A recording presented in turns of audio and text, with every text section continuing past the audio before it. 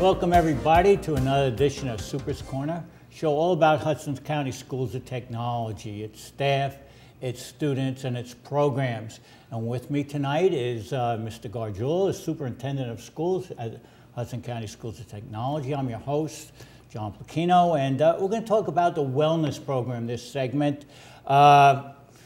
Basically, its purpose is to bring health and vitality to the staff here at Hudson County Schools of Technology. And we had a wellness day a couple of weeks ago. And Frank, you want to just give us a little overview of why we do that day?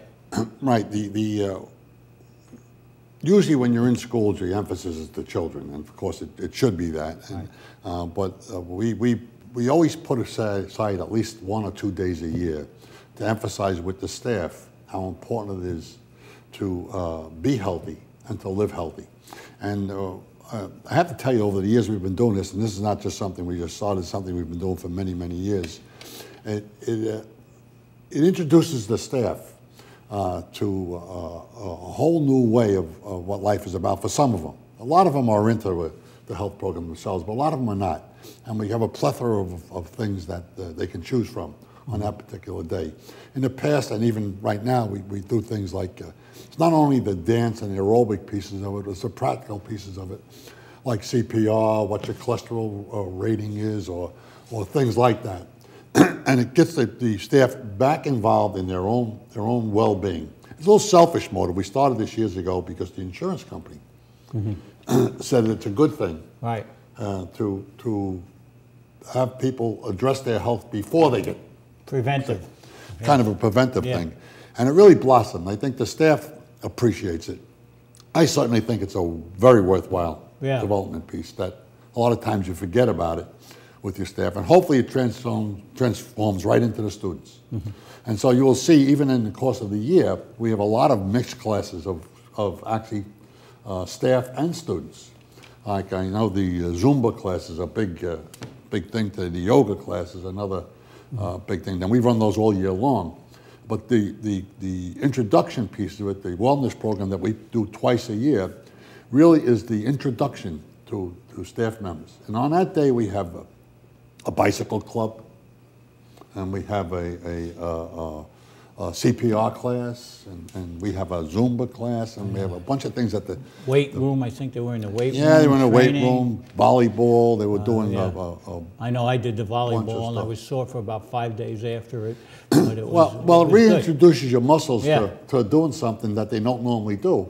And you know, like a guy like myself, I mean, I try to do a little bit of walking, but there's a lot of fun ways you can get involved that aren't so boring, that help you. And I personally, I think that it's one of the better staff development things. Believe it or not, most of people would think staff development revolves around the academics and those pieces, and it does, but it's broader than that.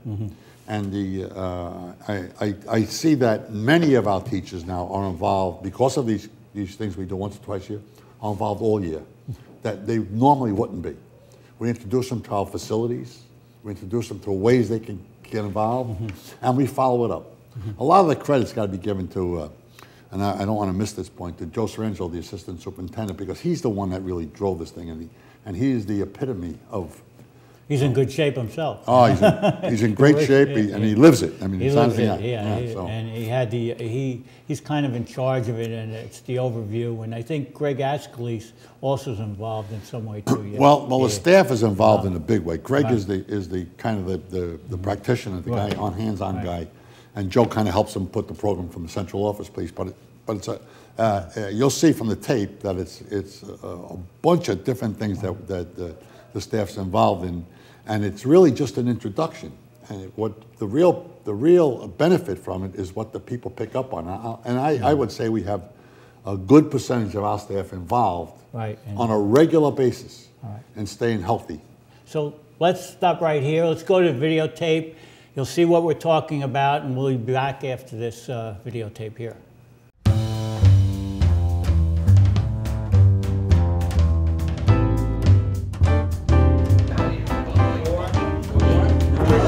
hurt me! The competition is stupendous, and we're going to win. We will not lose. A guarantee.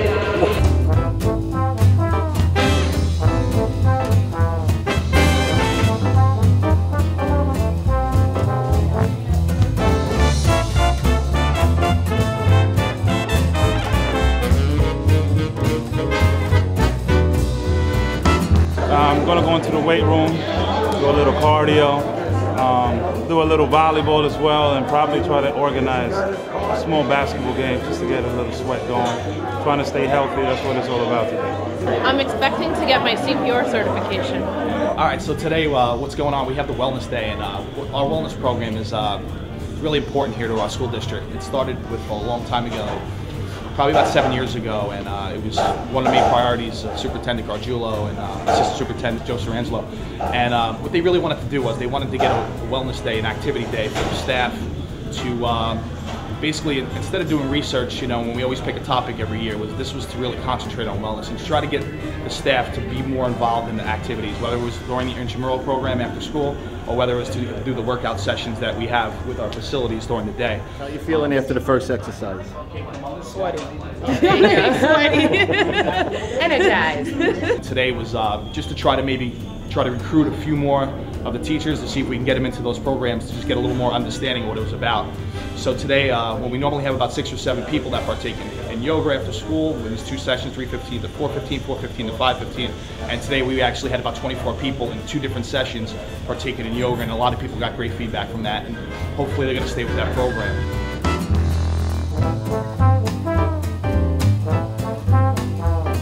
We just started our Zumba program, which seems to be you know, the hot topic at the time, and a lot of people had a great time today, and they were dancing and really sweating to the beats, I guess.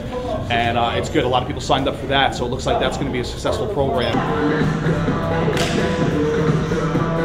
I'm having a great time. Also, Dr. Giammarella was really supportive with all the different programs today, and we also got a chance to utilize the field house and to show some of the faculty, because in our complex it's a little separated from building to building. And we got a lot of the teachers to come down and actually to see the field house, to play volleyball, and that turned out to be some competitive games today that actually worked out pretty good for the staff.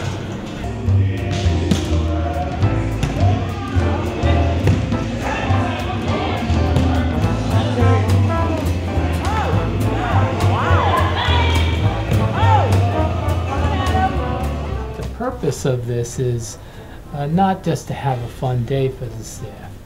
It goes deeper than that. We're trying to get the staff interested in their own personal fitness and our student population too. We're running wellness programs for both students and staff at the same time. We want to get them involved in their personal fitness. This was going to drive some interest in it, and it did. We have new recruits in all of the different things that we run after school. In both places we run Zumba after school activities for staff. We run fitness training, weightlifting, yoga at both places, and we're looking into other alternatives for the staff. CPR, we throw that in there because we think that's important for all of our teachers and our non-instructional staff, especially our bus drivers, janitors, anyone, to be able to help, whether it's another staff member or students, when those occasions arise. We learned all the steps, step by step, and now I feel confident that if one of my co-workers, like Dr. Bullock, God forbid chokes or has a heart attack, I could save her life. Overall, I thought today was a success. I'm hoping that we maybe have anywhere between 45 to 50 people that signed up that are going to be in this 4th session during the spring, and hopefully they stay true to that, and that would be wonderful, not only for their health but also for the camaraderie of the teachers and faculty.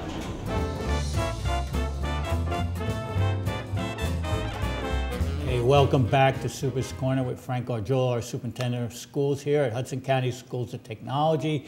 And we were talking about the wellness program. The tape you just saw was all about our program, the facilities that we have, the different programs, the health programs that we have.